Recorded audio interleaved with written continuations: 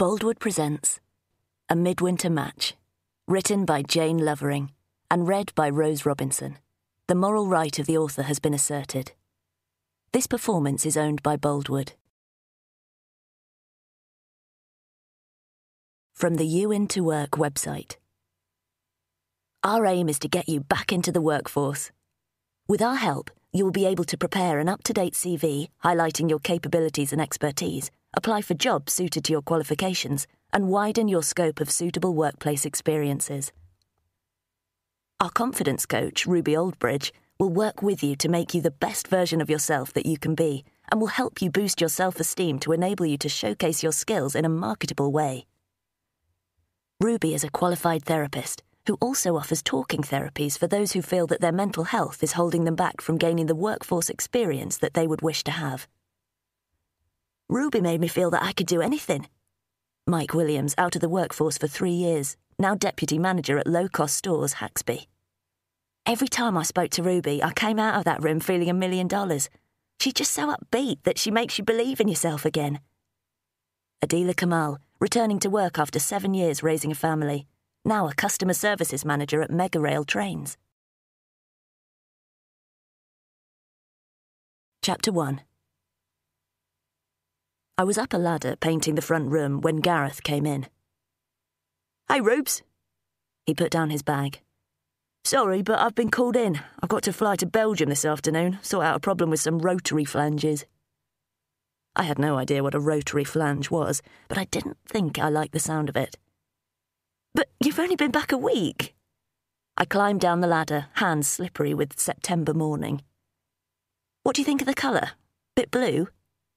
"It's great." He kissed my cheek. "And yeah, sorry, but it's work." "How long will you be away this time?" Gareth fitted big, expensive machines all over the world. It meant that he flitted in and out of my life like a crane fly, all long legs and more noise than you could imagine one creature making.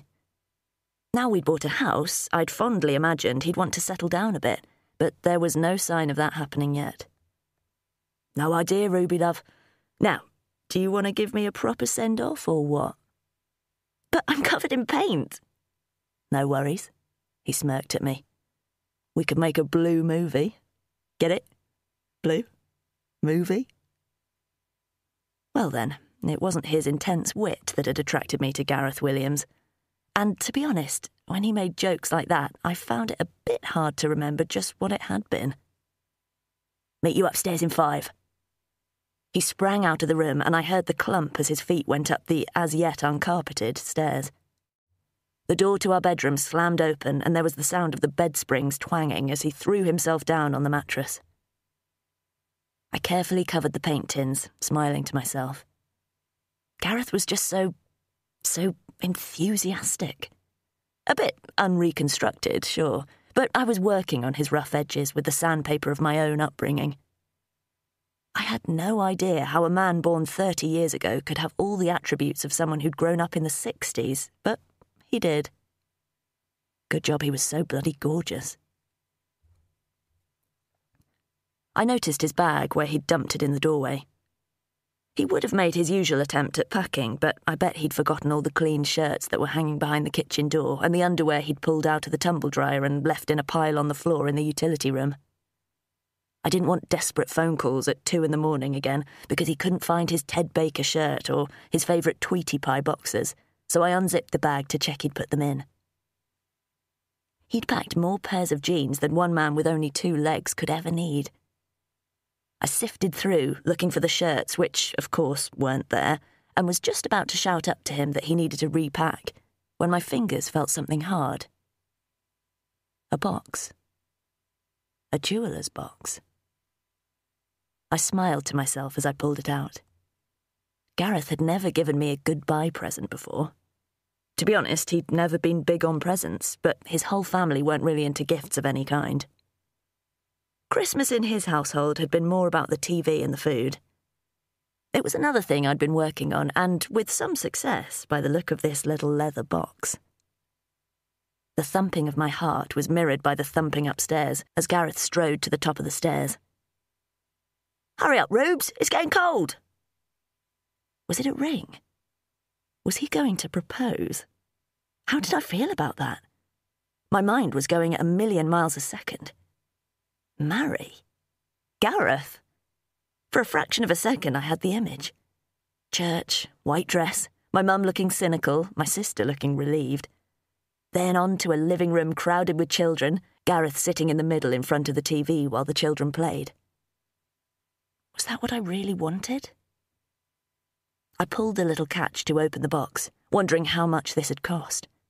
Even the box looked expensive, and Gareth usually balked at buying takeaways. Your cooking is much better than any takeaway, Ruby love. It would have carried more weight if he'd actually helped wash up afterwards. Inside the box, nestled on a pillow of sumptuous red velvet, was a pair of gold earrings, and in the lid of the box was a note in Gareth's slightly childish handwriting. Remember that pair you wore that night in Brighton? I'll never forget taking them out with my teeth and getting one stuck in that lacy bra of yours. Promised I'd buy you a new pair, didn't I? Can't wait to do that again. My hands were sweating, and my hasty lunch of tuna on toast was threatening the back of my throat.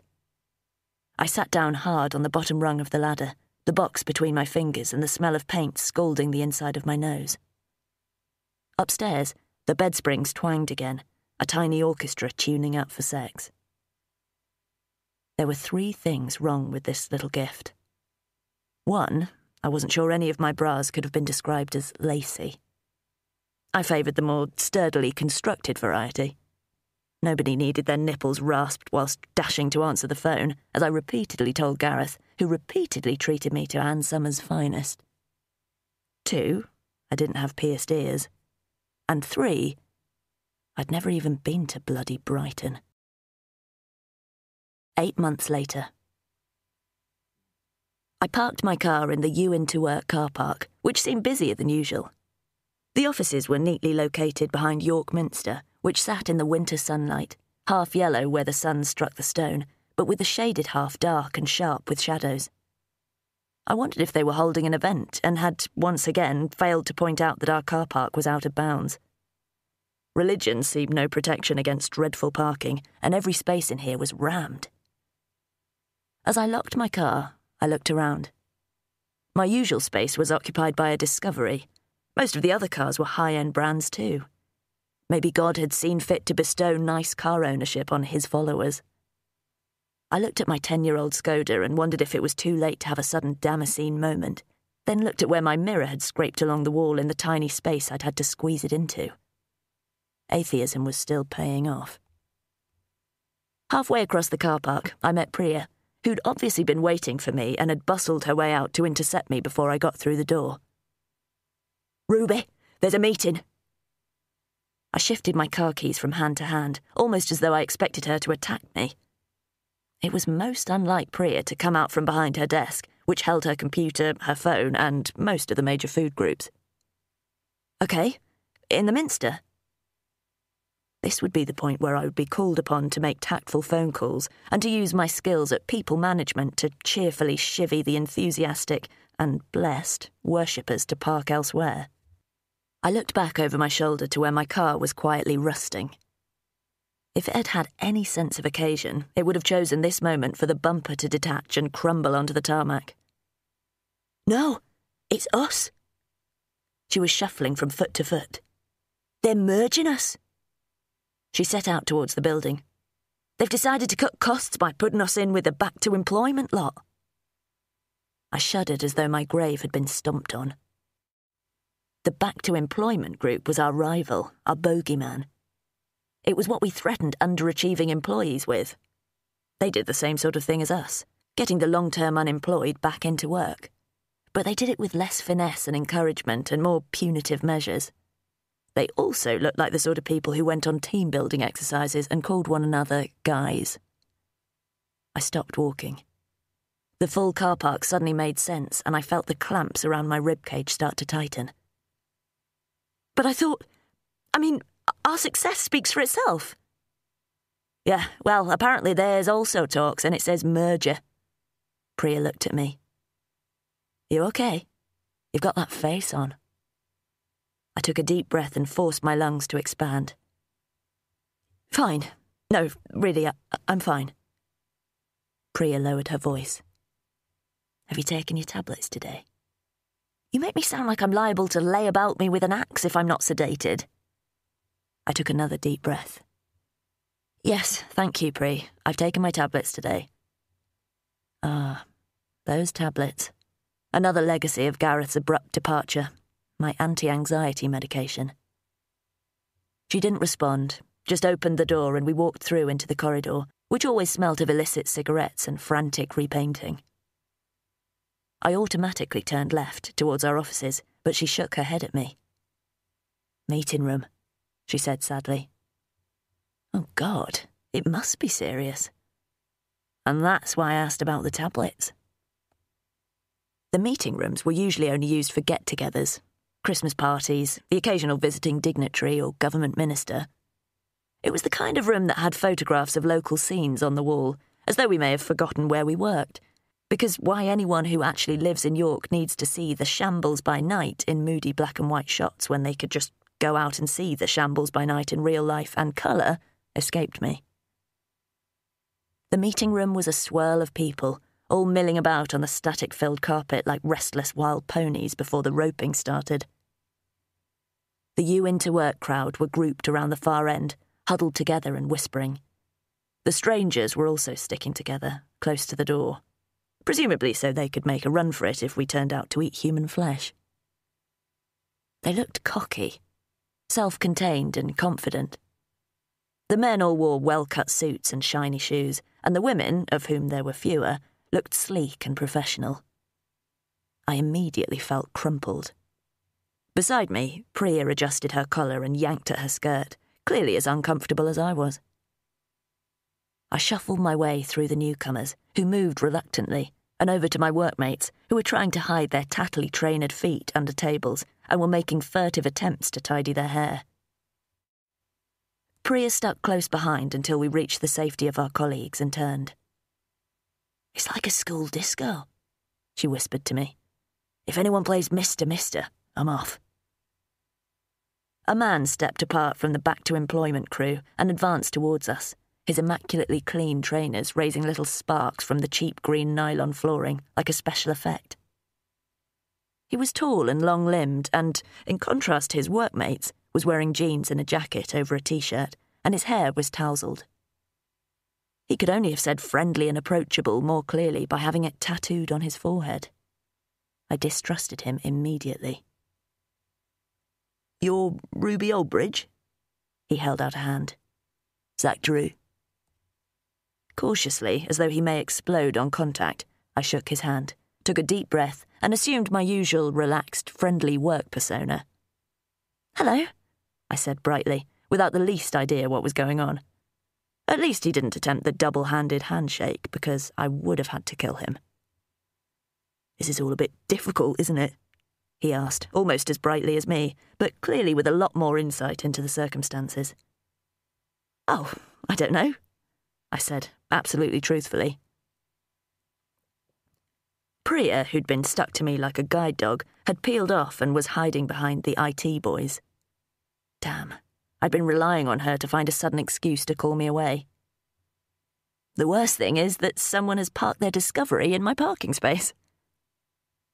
Ah. I took the brightness down a notch. Oh, it's yours, isn't it? I didn't even need to make it a question. Well, I guess they're going to have to work something out re the parking for the time being. Zac Drewe, a name that sounded perfect for making things out of sticky back plastic and PVA glue on children's TV, gave me a slightly cooler look. If we're all going to be working together, until they sort out who's going to have to go. The thought that a merger may mean losing my job hadn't even occurred to me. I was the only person in the building who did what I did, who could do what I did. I counselled, cajoled, and encouraged our clients. I'd personally boosted our success rate from the low 20% up to a near 65% job return. And the clients loved me. Most of them still sent me Christmas cards and sometimes presents. Zac Drewe hovered until the management team came in, and we all sprang to attention as they started talking. I had to admit that the back-to-employment crew had got the whole listening hard, agreeing whilst thinking deeply about what's being said really down to a fine art. There was a lot of tilting of heads, frowning, slight nodding going on. In contrast, my workmates were all staring at the sickly carpet, shuffling and nudging one another. We looked a bit shambolic in contrast. But then, we'd never done raft building. The upshot of the address was that we were merging to save costs. Governmental directive. As both teams were partly paid from governmental funding, it made a kind of grudging sense to reduce the overlap. But I was still confident that my job would be safe, despite my sweaty hands and the sick feeling that was creeping up my neck. Our unique selling point was that we counselled. Our USP was me, and I was good at what I did.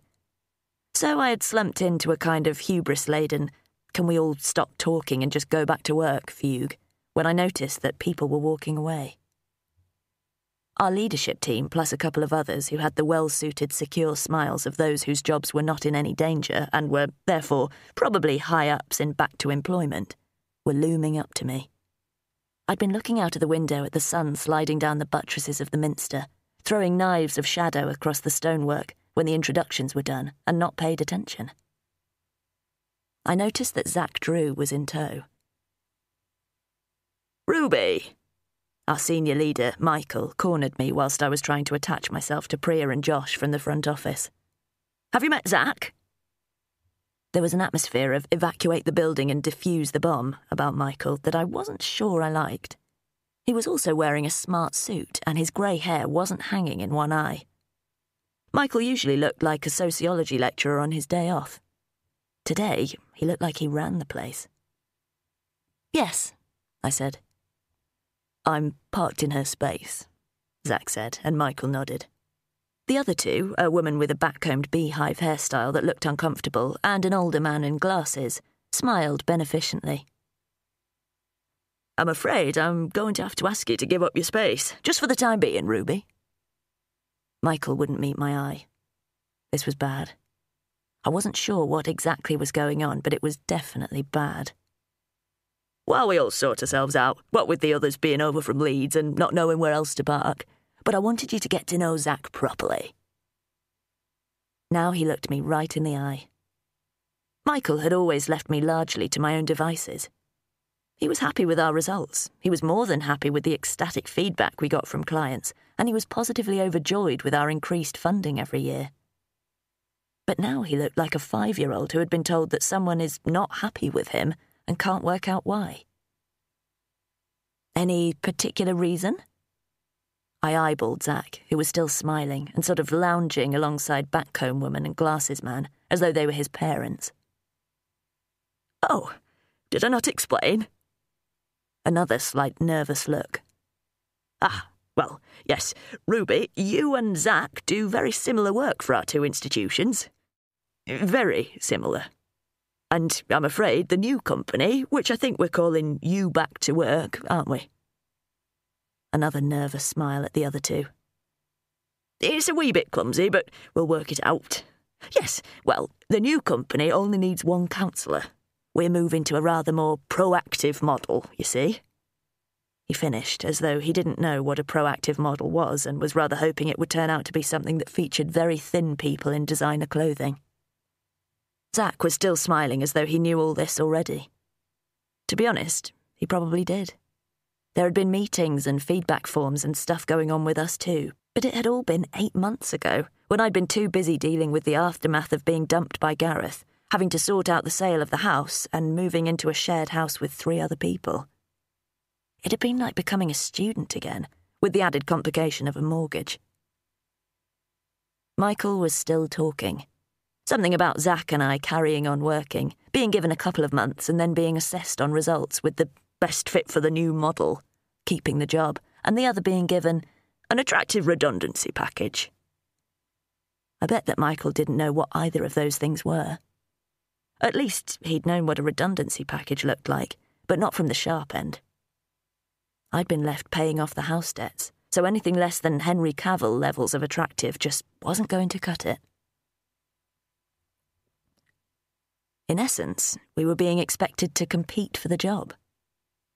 The very thought made my ribcage ache, and worries I couldn't process begin the familiar cascade. And I'd have to compete against this man, who'd already got a discovery to my aged Skoda. Plus, the bosses from the other company were smiling in a complacent way, as though they had already redecorated my office and moved him in with a kiss on the cheek and an increased salary. I'd be out on the street with the surplus confectionery, whilst he'd have a cupboard full of colour-coordinated post-it notes and neat ranks of A4 pads.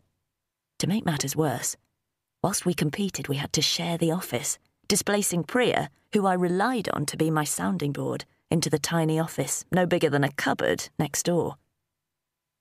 When Zac and I walked down the corridor in the kind of silence that you could have cracked with a spoon, I found Pri already manhandling her belongings out of the door. "Don't leave me with him," I hissed at her as he swept inside. "There isn't room for 3 of us," she hissed back, accurately, as it happens. When Zac and I got into the office together, I feared for the amount of breathable air, which was odd because Priya and I had shared for 3 years without either of us suffocating.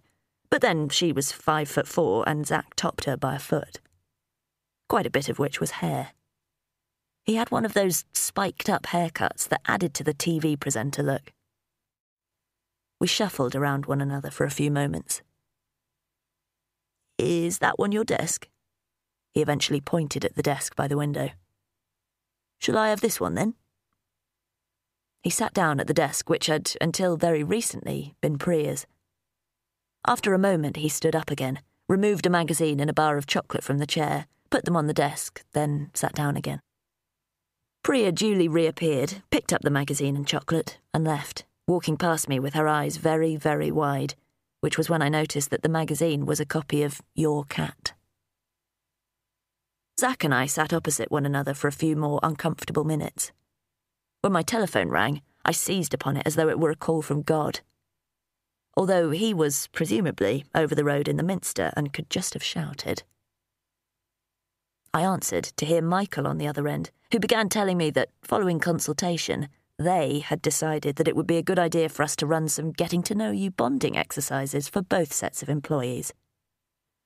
The inverted commas were so implicit in his tone that they flashed in a synesthesic way every time he uttered another buzz phrase. Buzz phrases weren't like Michael. He usually sat in his office drinking coffee and only interacted with us via his PA, who, come to think of it, hadn't been at the team meeting, which was worrying. Michael didn't usually phone us directly either, which probably accounted for his tone of worry. He sounded as though he wasn't 100% certain how phones worked and wasn't convinced that he was talking to the right person. "So, I can leave you both to it, then?" he finished jovially. "Sorry, Michael, what are you leaving us to?" I wanted to add, "And who is us?" But it would be Zac and I. Of course it would. There was an awful inevitability to all this. "Setting up the exercises. If you run one and young Zac there runs another, well, it'll be a chance for the board to see your different approaches." I had no idea why he was trying to make us competing for the job sound like it was going to be fun. Oh, wait. Yes, I did. It was because his job wasn't in any danger, and, besides, he could take early retirement any day on an enormous pension and supported by his much younger wife who earned squillions doing something legal. Legal, as in she worked in law and wore stylish black suits and knew her way around canapé fillings and the judicial system. I had a sudden throbbing image of the amount I still owed the bank and shuddered. My breath threatened to stop in my throat, but I carefully kept the panic down. Breathe. "Oh, yes, that will be fun," I trilled, aware that Zac was watching me over the top of his computer screen. "I love those team-building things." I had to dig quite deep to find the reserves of sparkle and cheer, but I did it. "Leave it to me. I'll tell him all about it." Using Zac's name would attract his attention, like saying Beetlejuice, and I wanted to steal a march in the organising stakes. "Oh, Zac's been told," Michael chirped back. He sounded nearly as bright as me. I wondered if he was putting it on too, and allowed myself a second of imagining Michael in his office with the back-combed lady holding a gun between his shoulder blades as he spoke to me. "It was his idea, you see. Very good idea, you must admit. Excellent way to get us all bonding and working together as a team. Going forward," he added, as though the gun had been jabbed in his spine to force him to add the obligatory corporate speak. I raised my eyes from where they'd been scanning the surface of my desk, giving my subconscious a good battering about the mess of receipts, post-it reminders, sweet wrappers and general office detritus, to see Zac still looking at me. I could only see his hair and his eyes above the screen, but there was a definite tone of smiling complacency about both features. I smiled back. I'd perfected the art of smiling with my whole face and looking as though I really meant it, even when I wanted to crack the object of the smile around the back of the head with a plank. "It all sounds brilliant." I injected yet more lightness into my tone. "I'm really looking forward to thinking up something fun. Pushing the envelope," I added, and then hated myself, but it seemed that corporate speak was infectious. "That's the spirit." Michael hung up, leaving me still grinning like the Joker and trying to beat down the urge to set fire to the curtains. "Team-building thing?" Zac asked as I put down the phone. "We talked it through before we came over from Leeds. I wonder why they decided to keep you in the dark." His brown eyes continued to peer at me over the top of the screen, focused and sharp. He sounded interested and friendly, and the tiny part of me that had hidden behind my heart was hating that he was the competition. The rest of me, cynically, wondered why he sounded interested and friendly and how much of an effort it was for him to assume that tone. Bit unfair. I smiled with as much mystery as I could summon. We may actually have been told about it all, but anything that had happened during the last stressful months had got lost in a kind of chute that had poured everything downwards. Feelings of loss, fear of the future, and a financial spiral that had sent me back to my childhood bedroom for a while. My mum had fed me soup and soft-boiled eggs and lectured me lightly, using therapy speak, on equality in relationships, and my dad had threatened to borrow my uncle's shotgun and hunt Gareth down. So much had passed me by, including, it would seem, arrangements for my job. "Oh, it's fine," I said breezily to Zac. "I do that sort of thing all the time with my clients, so it's just a matter of extending it across the team." A whopper of a fib, of course. My clients didn't need to bond. They mostly needed to get over their fear of the unknown, and whilst building rafts on a muddy pond in November would definitely be an unknown experience, it really wouldn't have helped them much in their attempts to learn to fill in forms and go to interviews. Zac leaned forward and tilted down his screen, presumably so he could see me more clearly. "That sounds interesting," he said, leaning his elbows on the desk and resting his chin on his hands. "What sort of thing do you do with them?" "I'm afraid I don't want to answer that question," I said. "Confidentiality, you see." I wondered whether Dad's offer of the shotgun still stood and was transferable. "Really?" Zac frowned. "Well, I wouldn't have thought." But then his phone rang, and I could drop my face down below the level of my screen and let the bright, chirpy smile slide away from my lips and eyes. Shit. Now I had to think of a team-building exercise. Something original. Zac looked as though he'd learnt his team management skills from a textbook. He'd probably resort to the obstacle course or blindfold end of the spectrum. The sort of thing that everyone would complain about because it meant getting cold or wet or being outside, or, in the case of leading your blindfolded teammate, having to touch another person. I peered covertly at my new competitor as he spoke on the phone. He could, at least, have had the decency to be snide, or to have made carefully angled comments about my office. He could, in short, have made more effort to be the enemy. Instead, he was coming over as open, reasonable and decent, which just wasn't fair. I needed to dislike him. I couldn't compete against a man who was happy and friendly and smart. It would be like fighting for my job against a border collie. Why couldn't he be sweaty and lecherous and eat pork pies whilst reading emails laboriously with his finger trailing across the screen in a greasy smear? And now I had to think up something unique, indoors, preferably sitting down, that would bond two groups together. one lot from Leeds, which we regarded as a metropolis only one step away from downtown New York, whilst they, presumably, thought us to be only just moving into running water and not pitchforking one another to death over witchcraft claims. I had to do it to keep my job. That gave me a bitter taste in my mouth. I pushed the fear down for now, knowing it would bob to the surface soon enough. There was not enough weight in the world to submerge those feelings deeply enough to stop them coming back up. To keep my mind off them, I switched to listening to Zac. Zac sounded as though he were talking to a client. Someone he knew well, obviously, from the way he kept calling them Bob, and seemingly talking them down from a bad interview situation. Eventually he sighed and said, Okay, maybe you'd better come in and we can talk about this before you get sanctioned and your payments cut. A pause. No, we're working out of the York office now. Can you get there? The voice at the other end quacked a few times. Sounded aggrieved.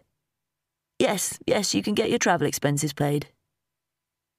Zac looked up and met my eye. For the tiniest second there was communion, as we acknowledged the way our job could pull us in so many different directions, being encouraging whilst wanting to shout. But I soon looked away. I didn't want to have any kind of fellow feeling with Zac. I couldn't afford to like a man who may soon have my office and my job, however pleasant he may appear to be. Besides, I didn't know him. He might turn out to be awful to his mother, or kick kittens when he thought no one was looking, or hate midsummer murders. Nobody could be as alertly agreeable as this without it being a front for a seething mass of something. Plus, listening to him talking to Bob, he was being a little bit brusque. People who have been out of work for a long time needed more than those who'd never known a moment's unemployment telling them they just had to buck up their ideas and apply for more jobs. And Zac sounded as though he was coming dangerously close to that attitude. Maybe he was going to turn out to be an outrageous bully. I could only hope. When he asked his client to come in tomorrow at 3, I managed to stop wondering about him and raise a decent amount of indignation at his attitude. I've got the interview room tomorrow at 3. I have a client, I said, when he'd put the phone down with a sigh. Zac blinked. Surely there's more than one interview room. Why? There's only me doing this job. I can only see one person at a time. Why would we need more than one room? He sighed and dropped his head behind the screen. When he raised it again, his hair was less perky, as though he'd had his face in his hands. What do you suggest? I don't suggest anything. It's my interview room. I wasn't keen on this problem-solving approach because it meant me doing all the work. The room is free in the morning. Why not reschedule? Bob's not a morning person, Zac said heavily, as though this was an ongoing bone of contention. And it isn't just your interview room anymore, and there isn't just you doing the job.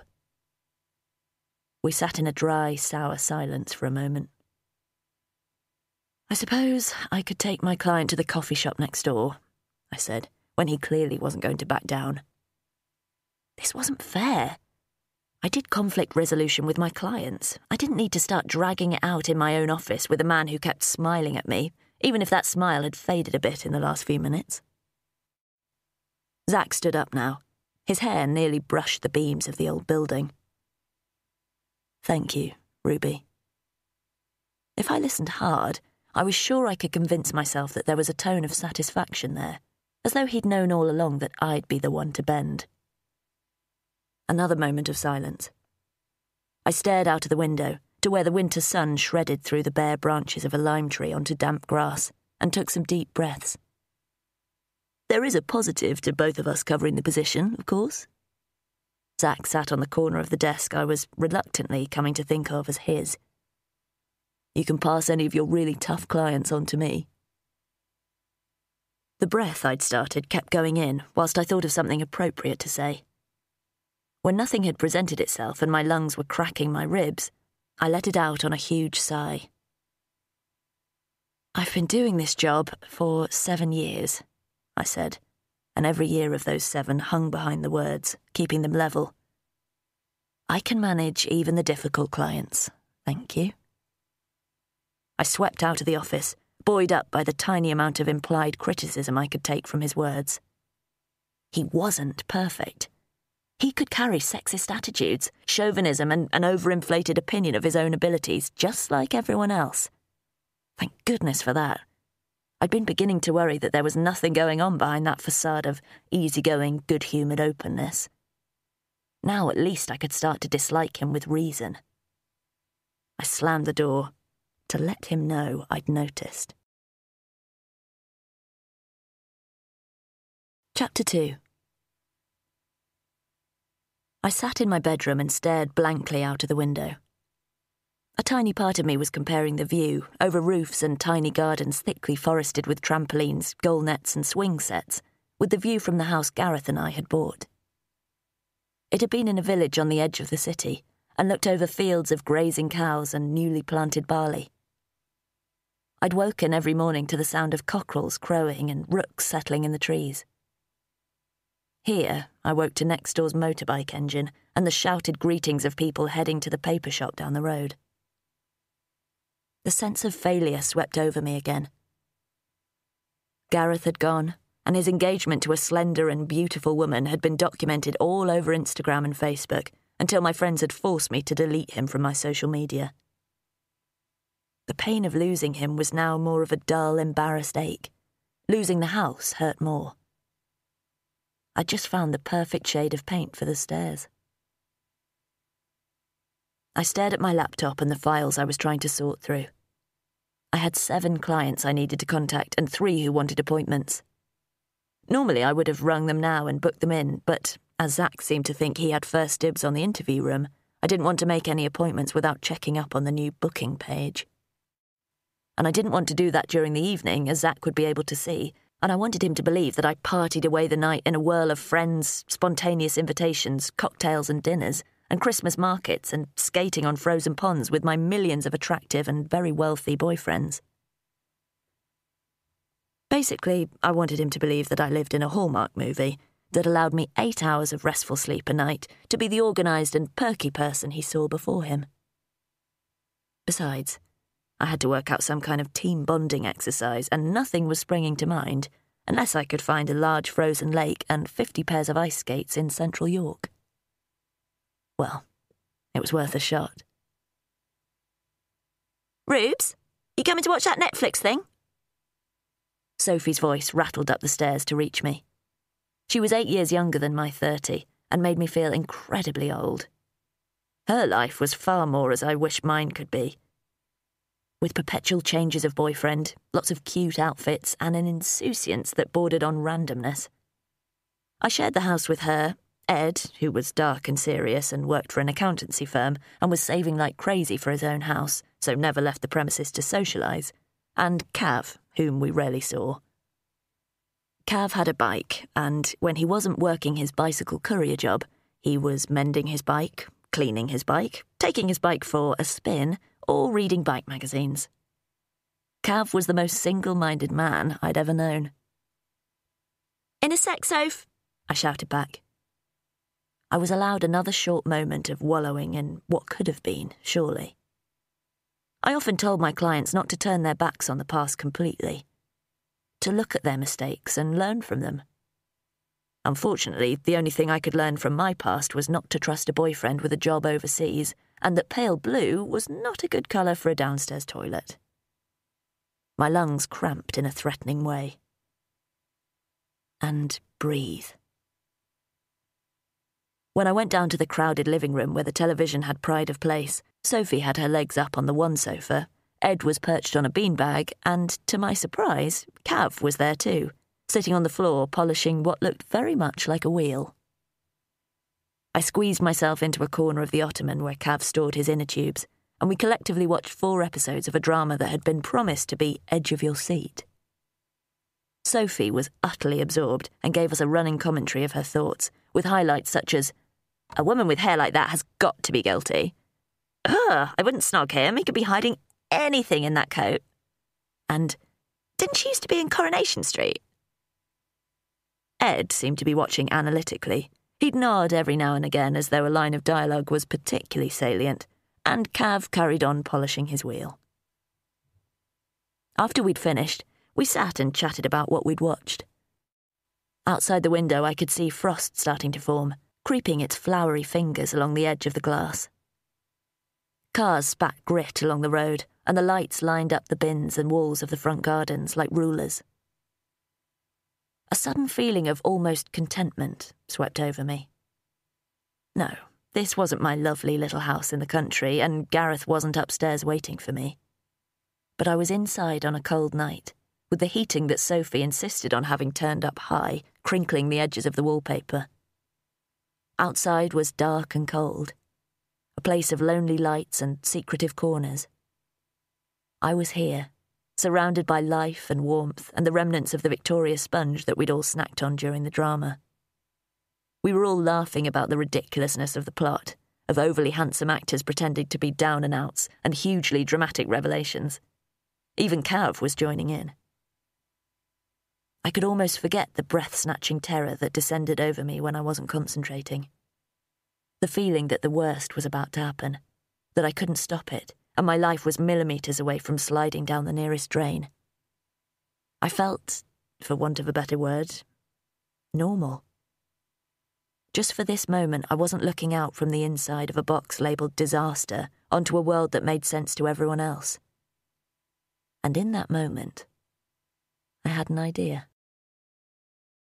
"Have you sorted your team bonding exercise?" I asked Zac the next day as we squeezed ourselves into our collective office. He looked at me with an expression that indicated he was half hopeful that my friendliness was a rapprochement after yesterday's door slam and subsequent frostiness, and half suspicious that I was plotting something. Not really. It was the first time I'd got the feeling that Zac wasn't in absolute control of every inch of his life, and had a moment of feeling slightly relieved. "I thought I might go traditional. You know, spaghetti and marshmallows, who can build the highest tower kind of thing. Usually goes down well." Marshmallows, I said without thinking, and he grinned. "Yes, I found the cupboard." He opened the bottom drawer of the largely disused filing cabinet with his foot. It was rammed full of all the biscuits and chocolate that had previously reposed along the shelves of the big stationery cupboard. "The bosses were doing a bit of an inspection earlier, so I moved the stuff in here and locked the door. Told them it was confidential." There was another one of those moments of communion, when we met one another's eyes, and his expression told me that we were in absolute accord with our feelings about the sort of management that does spot inspections of offices. "Oh, and by the way," he'd lowered his voice a little now, "I'm sorry about yesterday." "Oh, yes?" I tried to look as though I had been waiting for this apology with bated breath and a cool level of acknowledgement of his transgression. Mentally, I was leaping in the air and cheering at the fact that he felt he ought to apologise. "I think I implied that you couldn't handle tough clients. It was stupid of me. I really meant that you could pass all those grim jobs that nobody wants to do on to me. I'm not much good at cleaning toilets, but I have fantastic attention to detail when it comes to whitening grout." He gave me a grin that was so open I could practically see the back of his head. "So, yes, sorry about that. I should have apologised yesterday, but you seemed busy." A polite way of saying that I had avoided him for the rest of the day, unless my presence in the office had been absolutely necessary, when I'd made conspicuously frantic phone calls. Oh, bugger. Now he wasn't even the sexist clod I could dislike either. This was awful. Why did he have to be so nice? At that moment, the door flew open, banged off the corner of Zac's desk because he'd moved it a couple of inches to the left for some reason, and Priya stood there. "I've okayed it," she said, a little breathlessly. "We're good to go next week." Zac and I stared at her for a moment. Then I remembered that I'd given her the job of sorting the admin for my team building. "That's great," I said. "You're leaving?" Zac half stood behind his desk.